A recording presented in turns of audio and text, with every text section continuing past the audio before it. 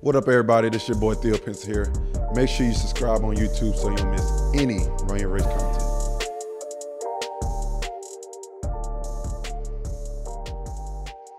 I don't know if I started at the 5, but I played a lot of minutes with Jokic. We had a hell of a game. Yeah.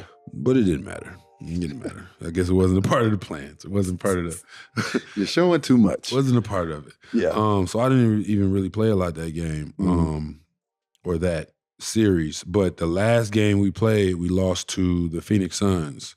And I think we lost by like 30 or something. And I got in at the end, like on the garbage time minutes. But I was like, that whole era where I wasn't playing, I was getting extra work on trying to play 5-on-5, 1-on-1. I was just in my bag. Like I felt like it was the summer for me. Yeah. And you know, the summer for bigs is different from the summer for guards and stuff. Guards and stuff, they working on what they're gonna actually do in the goddamn game. Yeah. Bigs, unfortunately now bigs are like, just run to the rim and catch lobs. So in the summer, we can't just do that all day. In the summer, we point guards. We fucking shooting guards. We going crazy. So I'm going crazy in practice and shit. You know what I'm saying? The little scrimmages, 3-on-3, blah, blah, just the conditioning practices type shit. And then we go to and then we play Phoenix. We lose that last game, the elimination game, I believe, first round. Yeah. And I get in garbage time. And coach look at me, you want to go? I'm like, yep, damn right. I'm going to go in. Get the work out of it. Shit. Fuck it. So I get in. I'm playing hard, whatever. And then I think Chris Paul comes up to me after the game and he like, bro, I rocks with what you was doing out there. I'm like, what you mean, bro? I'm just playing basketball. Yeah. He's like, nah, bro, you ain't had to go in there and really like play for real. And you still was going crazy. I was like, for sure. And then I feel like that was like the initiation of, damn, maybe I could go there next year. And then talk about that. Y'all was rolling. Man, amazing, bro. A group of guys who are really just locked in and fun. Like, and coming off a finals loss. Yeah. So I in my mind, I'm like, oh shit, it's like a deja vu. Yeah. I just came from when I got to Golden State that first year, they had just lost. We won. I'm like, oh yeah, it's deja vu. Yeah. Blah, blah. So I get there, it's instant. I instantly fit in. It's like instant. I'm with the energy. I'm with it all.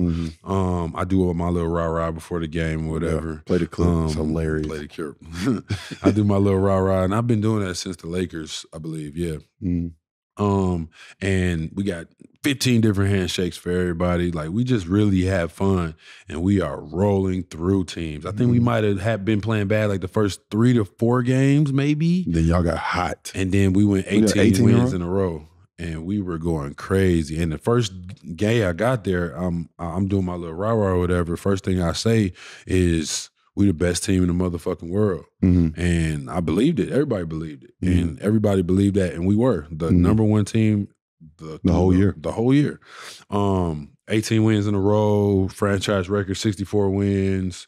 So yeah, we going crazy. Were y'all gunning for it? What do you mean? Did y'all know that y'all was going for the franchise record? No, it just happened. No, it just happened. We just like, we're gonna try to get as many wins as possible. Yeah, like, so because y'all want a home best court position ever in the playoffs. Got you. Yeah, and bro, the team is so well put together. It's well coached. Monty is extremely he communicates a lot. He tells you what it is. He tells you what it ain't. He tells you if you're gonna play. He tell you if you're not gonna play. He tell you what he needs from you. He tells him if you're on some bullshit. Yeah, he keep it 100 with you, and I love that about Monty.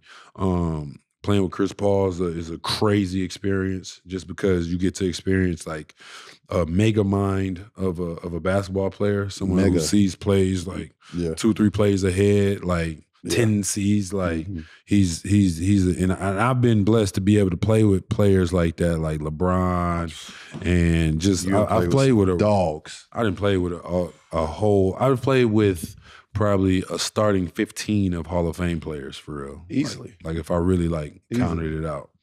But yeah, just playing with that, playing with Book, just looking at a dog in his eyes every day, just a bucket that just wants to go at everybody's neck. True dog for sure. I mean, it was amazing, man. It was truly amazing.